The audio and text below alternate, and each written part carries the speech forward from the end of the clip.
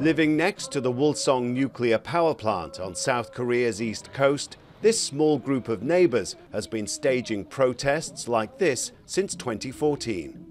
And plans to expand the country's nuclear power industry are adding to their fears. Protest organiser Hwang Bun-hee claims her diagnosis of thyroid cancer is a direct result of radiation exposure. We can see the nuclear power plant from here. It's way too close. I don't want to see it anymore. She and her neighbours say their concerns have gone unanswered by the government.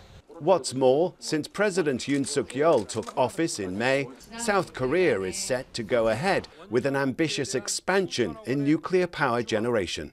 South Korea currently has 24 reactors, but there are plans for 6 more plants by 2036. According to the government, the worldwide energy crisis, made worse by the war in Ukraine, should highlight the need for more domestic power generation, especially in this growing industrial giant that's hungry for electricity.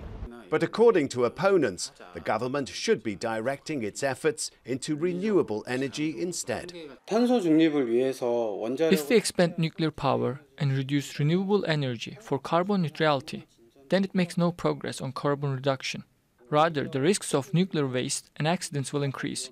Hwang and her neighbours say tests have proven they've been exposed to radiation, but the plant's operators say the levels of radioactive tritium apparently detected are well within safe limits. Bananas contain potassium, and we can be exposed to radiation when we eat them. The maximum amount of tritium residents can be exposed to is the same as eating 6 bananas a year.